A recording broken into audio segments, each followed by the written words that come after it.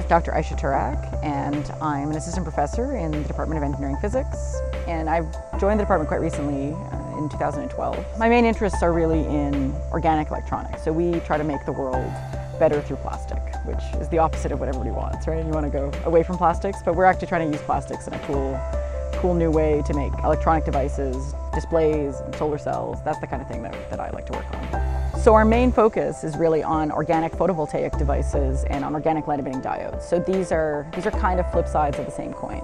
So we either try to produce light from electricity or we try to use light to produce electricity.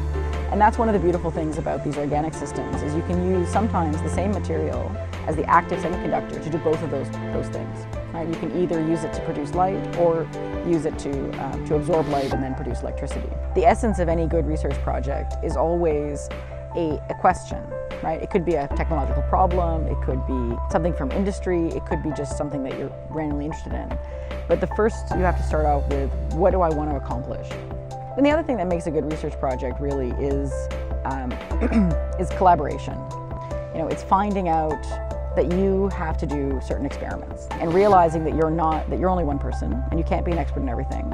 So you go out and find the people who know what to do and who know how to do it, so you can get them to do the work for you, and then you can all together make a major contribution. It is really one of the most welcoming and sort of fun departments that I've ever been exposed to. I went to school at Queen's, I did my undergrad at Queen's, I went to my doctoral work at U of T, and in both of those places there wasn't nearly the amount of sort of collegiality and togetherness and interest that the department has.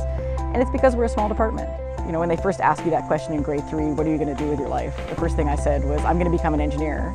The biggest hurdle for most women, and for most men, quite honestly, is not knowing what it's all about or not seeing themselves in that position. So I think that it takes an environment where someone says to you, you can do it, and you have a place here, that it's open to you.